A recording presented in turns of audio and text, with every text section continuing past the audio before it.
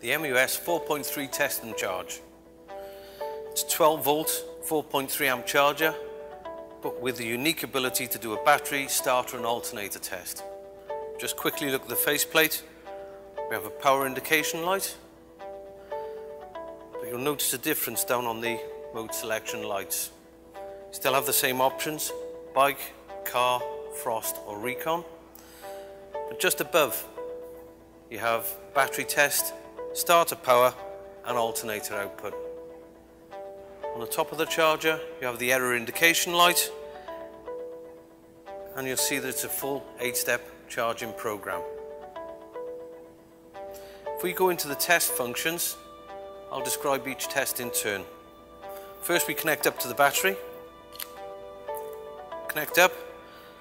The red, yellow and green lights are fluctuating. Ask him whether you want to test or charge. We're going to select test, so we press the mode button.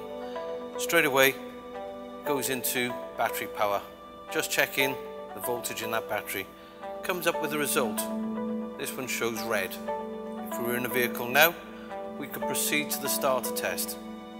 By doing that, press the mode button, crank the engine, and the tester will come back with a decision. This one it's showing green. It's not seen the actual starter in action, so it hasn't seen a volt drop. Once the engine's running, press the mode button again. We'll move along to the alternator test. It'll check the output of the alternator and give you a decision, either red, yellow or green. So within 90 seconds you can do a full system test on your vehicle and try and narrow down any starting fault that you may have.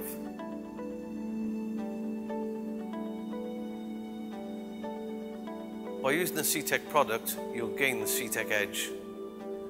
It's comfort and safety and reliability.